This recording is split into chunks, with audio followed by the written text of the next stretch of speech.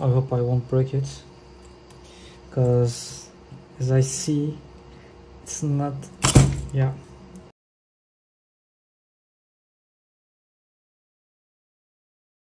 Hello everyone, today we will continue with the print head. So let's get started. So we need our PNG kit and a couple of printed parts. So it's starting with the kit. I think I can put here. We need to put these bearings in this pin, and one, yes, and we will use the one has no grab screw. We will place this one, and we will place the two. We will place it in this part. It's just snap. It's clicking in its place and it's rotating freely. That's what we want. Then we need this and this. Of course, we want this. We will place this bearing in here. We will place our gearing like this, and after that we'll place other gearing with this direction, and we'll just apply thread locker on it just a little bit. Of course, the grab screw will again sit on the flat part. I think, yeah. Okay, and it's aligning with the filament pad. It's visible. Then we will need a PTFE tube. So it's saying that the PTFE tube should have 7mm excess. So I just chamfered a bit from the outside also. We select this one. Then we will put the, for the hot end fan, air chute goes in from the front and out from the back. Normally they have an arrow on the side of the fan, however it has not, but in the most case the front part is air in and back part is out. That's okay. So you need to just put it like that. Empty space for the top part of the fan. So first place the fan on the empty space, then clicking from the bottom, and the wire should look right, and there's a pad for the wire in here, so it will coming like that. And then the second one, of course, for these ones, this empty part, this is the airflow out. For example, this has the arrow. Okay, then we will put the wire for the hot end fan in its place, and then slide the cooling fan. Yep, and like that. No, not like that. Left fan. Again, this is the air input. This part should look in here, and the wire should have the same pad for like hot end fan. So the fans are done. Our two heads. We will remove this top part with these two screws, and we will put these in here, and the thick part, yeah, like this orientation. However, before putting here this, I will place the thermistor in the heater cartridge. I will again use 50-watt heater cartridge. I bought them as a spare for V2, but why not? I need to get spare now. For the wire direction, what should it be? I insert the heater cartridge and the thermistor. This time I route it in the upside, so gently I just turn them like that for both, and now we can install our heater to full head. So for that, I need to put this like this.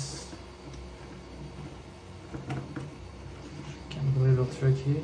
We need 2 and 2.56, and it will be a little tricky because of these. I put the hot end also. I wrote the thermistor cable to where there is a 2 fan cable, and I wrote the hot end cable where there is a 1 fan cable. I just did it like that. I don't know if it's the right way or not. It seemed right to me, so I did it like that. Let's put some socks, and we need to use MR85 small bearing to here. We will put M335 from the front.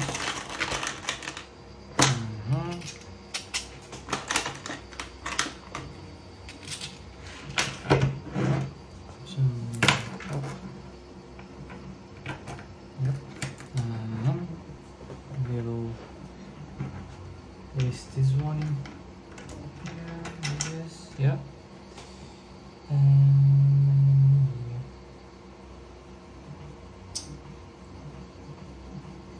Then we will place this one.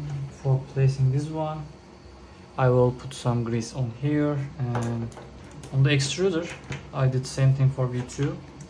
I am putting grease on this part, the gear part, and this part, and the plastic gear, and the gear which is placing on the rotor, this one. Just all these parts. I'm not applying any grease, just these little bearings or small these ones. And place these, it's just sliding its place.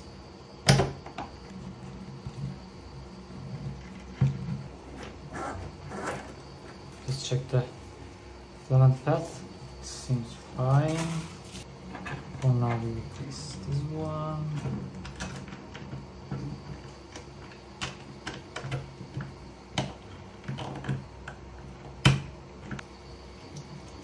Then we will place this one, and put M3/30 in here.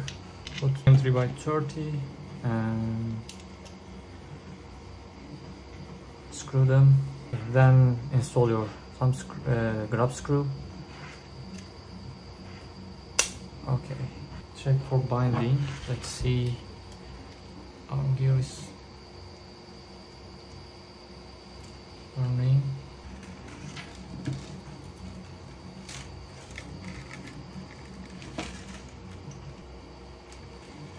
Definitely extruding, and of course retracting.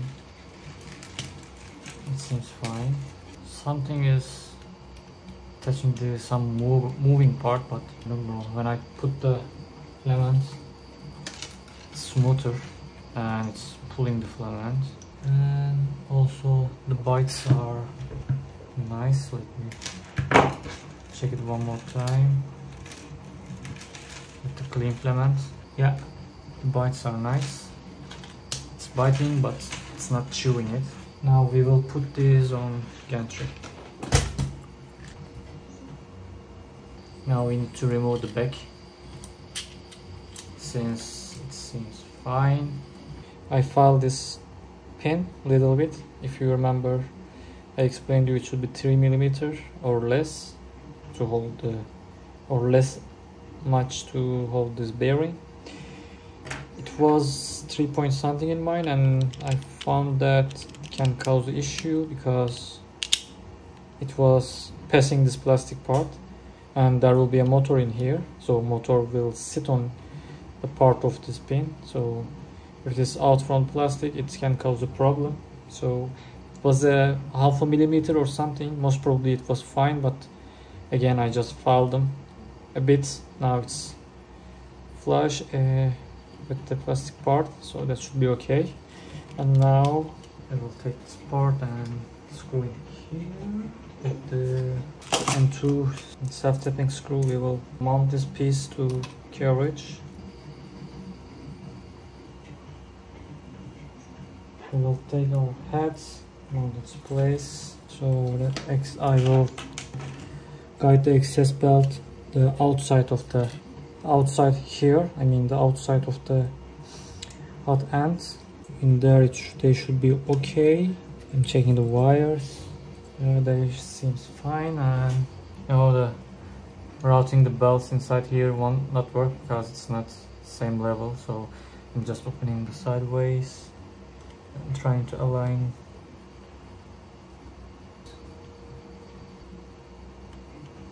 After putting these small pieces, I just put the head and tighten this screw, this in 3x35 and in 3x30s, and I routed the, like I said, thermistor wire from the left and the heater wire from the right.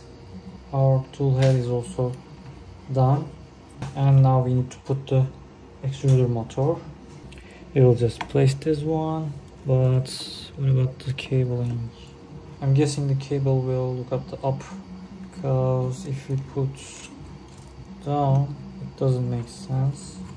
Again, we will route from the side, and we will collect cable in the middle with the extruder and make a sleeve.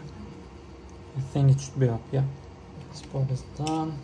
We need to put these two spacers here and here. I think that's size. With again 8x6.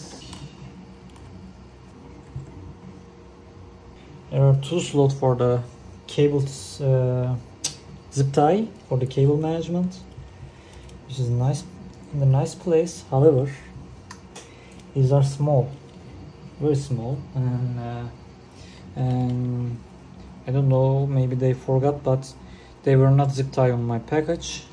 And what I have, smallest one that I have, and the width wise it's not small enough. Let me double check. Or is it? I hope I won't break it, because as I see, it's not, yeah. And I broke it. As I said before, it's wide. It's not thin enough to go inside there. With scissor I just try to cut it in half. It's holding for now, but if I play too much it will jam its place. However, since they will be collected in one place, I can also zip tie from here, and yeah, I think it will be collected like here. So what I'm thinking, since this is the wire we can give the shape at least a bit. So I will give a L shape in here, and I will zip tie from here to this. This is giving me clearance in the belt, so also holding the cable, so it's good enough for me. But don't force the slot with the thick cable tie.